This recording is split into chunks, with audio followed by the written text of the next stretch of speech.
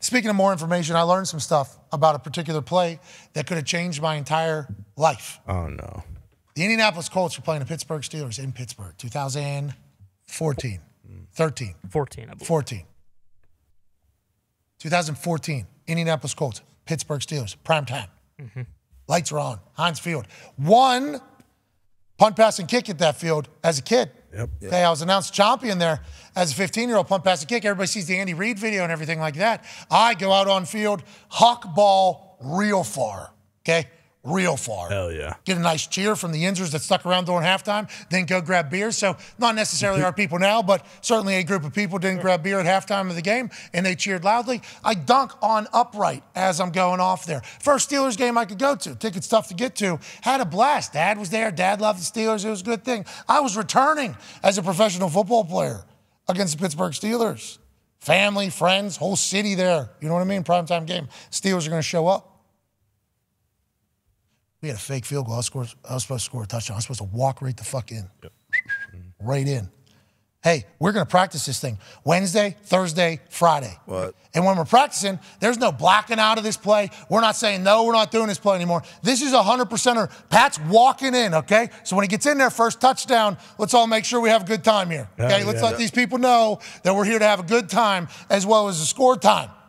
And then Troy Polamalu fucking ruined it. Troy Polamalu did something he ain't never done in the history of his entire fucking career. He lined up on the short side of the field, which is poor technique. Should not be doing that. There's a lot less room over here. Why would you have an overload towards that side, especially with how much space and opportunity is on this side? Troy Polamalu, high football IQ, should never and has never been to the short side. The only thing that can fuck this up, I guess, is if that head and shoulders model snoops it out and goes right to the place you were supposed to walk in, where we had a double team, a pull, and a push, and literally waltz in the end zone in Pittsburgh. How you doing? How many points you got? 6 of them things. Thank you. Troy Polamalu is finally given the reason why you ruined my life. God. I got Polamalu'd, and Polamalu explained why and how I got Polamalu'd on the All Things Covered podcast with BMAC and Patrick Peterson. This is what they call Baby Jesus had to say about the play that I'll remember for never happening. One famous internet type story, Troy, I want to share with you. We talk about being able to be put in positions to see things before they actually happen. Pat McAfee detailed his first opportunity to score a touchdown, a career touchdown on a fake field goal, right? And he said everything was a go. He was excited. First opportunity to score a fake field goal, touchdown. Troy lines up in the C gap, which he never does on the field goal. He sees Troy line up on the C gap. Got to call a fake off. Pat's pissed because he don't get an opportunity to score. He said he still hate you to this day because of that.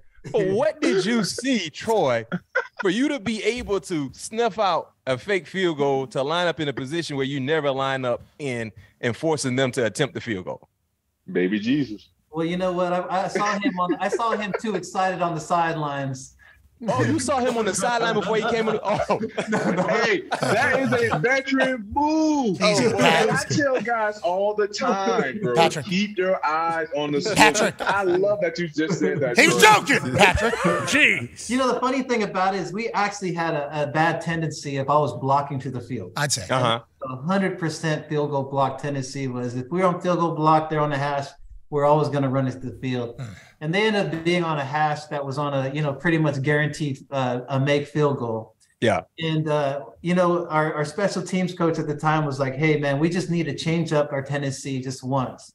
And I just remember us having that conversation before we went out there. It's like, all right, maybe this is the time to change it. Wow. So that actually, I wish I would have played some lottery numbers with that guess, but no question. Wow. Yeah. Wow. Great time to change it up. Hey, the legend of Troy continues to grow. Yeah. Even being retired. Yeah, I'd say. So just, hey, why don't we break our tendency one time out of fucking 1,000 of these? 1,000 of them. Just choose to do it. And that special teams coordinator, Danny Smith, okay? fellow Yinzer. This little chew-gumming son of a bitch, this guy, he will have an entire pack of gum in his mouth on a sideline, and he will chew through it. He's been coaching in the NFL for a long time. Yinzer done good, okay? He's been around the NFL. He's back with the Pittsburgh Steelers, back home. Guy you'd love to hang out with. Oh, yeah. Guy you'd love to have a beer with. Got a chance to do it with him a couple different times at the Combine. It is electrifying. Weapon. Now, they put a microphone in front of his face once a year, and he gives an answer. That is electric. Today, he actually said, I'm supposed to say no, and I'll leave it at that. But also kind of bullshit what's going on. I mean, he is through and through just a genuine classic soul. So now that I know it was his fault, because he just dropped into Troy Polamalu's little head, hey, remember, we got a little bit of a problem, you know, chewing his fucking gum. We're always doing that. Somebody might see it. Not this team, obviously, but we're just saying we need to change it for the future. And Troy just, oh, yeah, he did say that. Let me just fucking go over here. And it ruins my life. Not fair. Fuck Danny Smith. You hear me? Fuck him. We don't say a single good thing about that guy ever again. Never. Got it. Can't have it, okay? He's a legend. He's great at what he does. He's funny. He's charming. What? He's a guy you'd love to drink a beer with.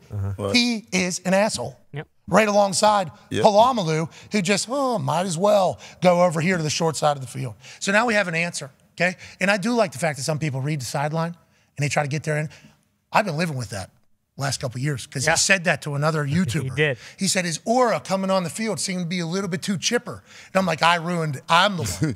I'm the one that did. I actually did this. And I'm like thinking to myself, yeah, well, I would do that. I mean, I certainly pumped for it. That is something I certainly would do. You know, play cards. I tell people my hand. Hey, I got a really good one right now. And they either choose to believe it or they don't. Troy Polamalu is like, oh, this guy's so pumped coming out there. He said that a few years back. I've had to wear that. That's right. The reason why I can't talk shit in Pittsburgh about scoring a touchdown in Pittsburgh against the Pittsburgh Steelers, a team that some of my friends would fucking die for. Is because of my own fault. Now we get the final answer. I'm appreciative of the All Things Covered podcast. And I'm also appreciative of Troy Polamalu being an incredible football player. Just so high level at all things football. It is kind of mind freaking as if it's Chris Angel taking people's legs off to do it.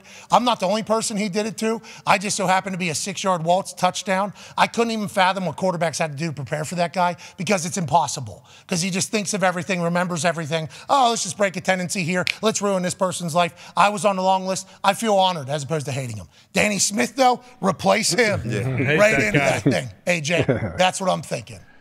Well, when I was listening to Troy speak there, and you say Wednesday, Thursday, Friday, you worked on it. Is it possible you guys had a snitch there on the squad in Indy? Someone sent a little text or a little phone call over to somebody in Pitt. Wow.